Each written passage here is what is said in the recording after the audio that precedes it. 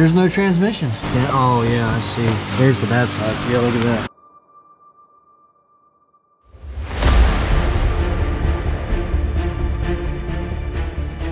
Good morning, everybody. Welcome back to the channel. Today we have some unfortunate news, some bad news for the transmission in my twin turbo Mustang. So what we're gonna do is go check it out. It's over there with the transmission builder, since we were having some slipping issues and some clunking going down the track. It's very unfortunate, never a good thing. Slipping to be expected when you're doubling and tripling the horsepower of these Mustangs, or any car really. But when you have clunking going around, it's never a good thing. But before we begin, today's video is brought to you by Adu. Adu is a company that has sent me a few things over the past. Now, most of you guys out there actually have some kind of a tuning device on your car, Mustang, Camaro. If you modify your car in any way, sometimes you run into a problem. Let's say that you have an O2 sensor go down and you're throwing a code. Well, unless you have one of those gauges, or unless you go to an AutoZone or something like that, but you could also use something like this. So very, very affordable. I will link all of this down in the description. We're gonna open it up real quick, but big shout out to Adu once again.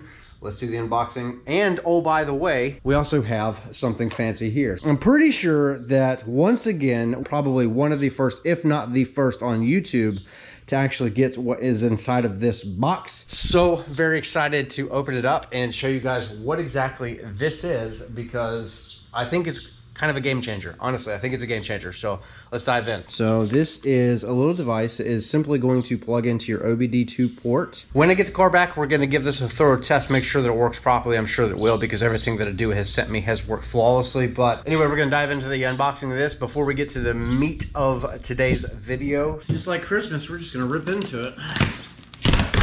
This is really cool. We got some stickers for Ford Mustang GT. But, so there is your giveaway right there. It's your first hint. So we're gonna move down the line.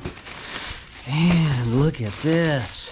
Corsa, big supporter of the channel, big supporter of them. I love their products, but normally, well, pretty much universally, in every catback system that I think that they make, they pretty much run a double X pipe. But now, this is the first ever double H pipe. Funny story is I actually pushed for this about a year ago. I said, hey, look, let's give the customers out there some diversity. Not everybody wants an X pipe, let alone a double X pipe. Some guys out there, a lot of people actually like the deeper sound that you'd get from an H pipe. Well, Lethal Performance beat me to the punch. This has been a product in development for a long time. Really cool to see that this actually finally come into development here, but this is a Lethal Performance exclusive. With my car, I run the full Corsa system on it. They're active exhaust, and it sounds beautiful, especially with the turbo car. It is absolutely just magical. I mean, honestly, I would never change it for anything. Sounds so good with the Corsa. This is a double Helix X pipe. Woo, got the pops. This sounds good. Very excited to actually see and compare and eventually do dyno back-to-back results of a double X versus a double H, especially on a turbo car, because they're sensitive to back pressure. How well is a double H pipe going to do in comparison to a double X? Stay tuned to the channel. That content is coming soon. What's going on? How you doing? Always on jack stands. There's no transmission. Look at that. Oh, so you could get it out with the turbo still hanging. That's good. I didn't know if this would have to actually come out or not. Exhaust, DriveShaft. Yeah, oh yeah, I see. There's the bad side. Yeah, look at that.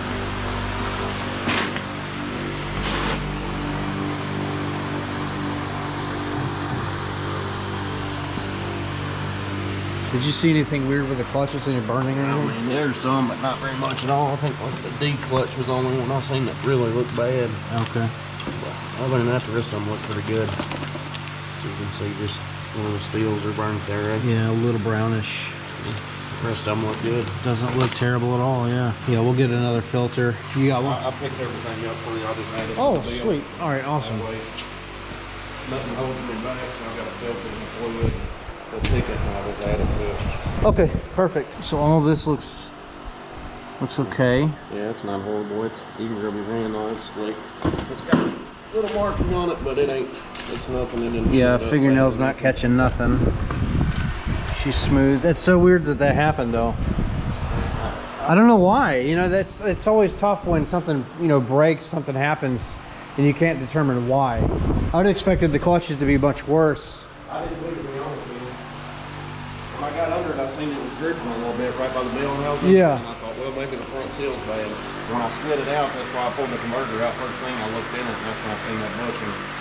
Because it was definitely seated. I know that people are going to say this in the video. Well, it wasn't seated properly. Well, if that were true, it would have killed that pump. Yeah. I mean, we've got almost 5,000 miles on this rebuild. You had the converter in? Yeah. Yeah. So it would have definitely broke before. But this is a soft material. I'm guessing aluminum. So most of it's not bad. It's just on the side here. It's real boogered up. Cheapest I could find a what am I thinking of? What if the valve body? Yeah. It was like $400. I was shopping all around the country because everybody's like, no, we don't have any in stock because COVID. Yeah, yeah. You know? I was wondering if that'd be an issue. I called one dealership and they were charging double the price plus the core. They wanted like $1,100 including core for the valve body. I was like, absolutely not. Yeah. So anyway, so we're gonna replace the filter, that new valve body coming, because there is a little bit of metal that may. You said that there was minimal on the on the magnet. Some, you know what I mean, but it wasn't horrible. Nothing I cleaned excessive. it out the best I could. Okay, so we didn't. Yeah. Well, we didn't want to take any chances, so we got a new valve body on the way, and then we're going to go back to the stock converter for a period of time, and then we'll just do this again whenever. The good thing is the Circle D is not going to charge me to fix it. So the clutch is already in. Yep. Wow. Yeah, I just haven't put the bolts back in. I stuck the cover on, just keep dust out of it for now. Yeah. So you can basically throw this thing together with a new converter. I was ready for the converter. I'm gonna put it in there and just leave this on it. And once you get me the valve body and I get time, I'll slap it. Because you access it from under here. Correct. So I was talking to Danger Russ on YouTube. Yeah. And he said a couple of times it's happened to him. So yeah, he told me, and then my buddy Ken told me, he's like, absolutely doesn't even, if you think there's any metal in that thing, yeah, they're definitely valve body. Maybe later we can cut this open and just take a look at it. Let me get you the old, or new but old converter. Yep, so there's the stock one. Just make sure it's got a little dust. We'll clean it out, but this bushing is completely smooth. It wasn't the second gear launch thing that did it, because it was actually doing it earlier that day in first gear. Man, the way it was mangled up, I'd say it's been like that for a little bit, you know, and it's probably just got worse over time. Worse and worse over time. I'd say that's what caused you the issues whenever you started feeling it. Yep. With the way your clutches didn't look bad, you know. Right. I'm actually really excited to go back to stock just to feel the difference. I've been told I'm probably going to like it more. So here's a good shot of the back of the heads. Pretty cool. Something you guys don't normally get to see because the transmission's right there in the way. And all this room for activities. Very cool. So do they modify the stock manifold? Yes. Is that what Hellhorse does? Yeah, so it's a OEM stock, and then yeah, they modify. Yeah, now for everybody watching, when you order a Hellhorse Performance twin turbo kit like I've got, you can't get these anymore, these OEM stock. Or maybe you can, but standard in the kit, you're gonna get 4-to-1 header. The kit has been revised since we put it on my car. We're gonna sit in the shade for a minute. It's really hot out here, but yeah, just to recap the video here. So what you guys have seen is a problem with the 10R80 transmission, in a result of, I think, the converter. Now this is not throwing shade at Circle D in any way. I've actually talked to a few of you guys on the Facebook forums, Mustang forums, just all around, and this happens. It's not a converter problem. There's just something to do with that bushing material. It doesn't matter if it's this brand. There are other brands. There's like Suncoast out there, and in some cases OEM. It just happens. Don't know if it was a horsepower related issue or what. Yeah, we're not really sure if it's like horsepower related or you know what the deal is. Maybe there's some slipping going on. It was causing this. Whatever the case may be, this is not a common thing. So what I did was I contacted Circle D and asked them about it. We're going to send it off and have them repair it. But what happens is that we think so far it's just this right here. So this bushing inside right there. Remember, this side over here is a little bit boogered up. This is like a really soft aluminum. So what they do is they replace this center section here. Everything internally should be good to go and fine. So we're going to have them check it out though. Make sure, you know, because they're obviously going to take care of me. Yeah, so unfortunate, you know, this is very expensive. A converter is very expensive, so we want to make sure that it's repaired properly. So yeah, very unfortunate that, you know, we did have some issues, but pretty cool to see that the clutches, the OEM clutches actually weren't that bad. And if that right there, which is basically a seal, that bushing, it's riding on the input shaft there. So, you know, if that's getting bound up or scraped up or whatever, luckily it wasn't scratching up the OEM. I guess I'm going to call it the input shaft. Correct me if I'm wrong, but I'm not a transmission guy. This is my first time going into one or having somebody else do it. So once this is repaired, which should only take a week or so, then eventually down the road, put this one back in there and then go really fast. I think it's pretty interesting that I think that we are almost a second off from our best time, and it's all been transmission related. Yeah, the car should be fixed in about a week and a half or so, and we're gonna have our built transmission. We're gonna go on our first test drive, see how it feels in comparison to OEM stock.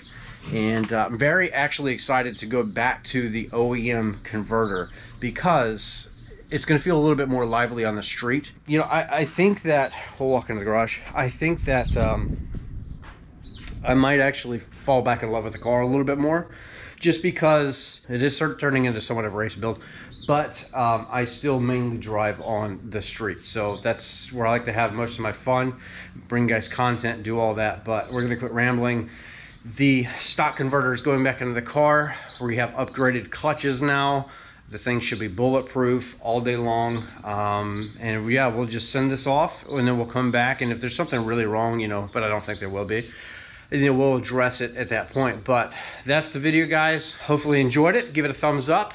Subscribe if you are new. Turn your notification bell on. I'll see you guys next video. Be safe. Enjoy. Have a great day.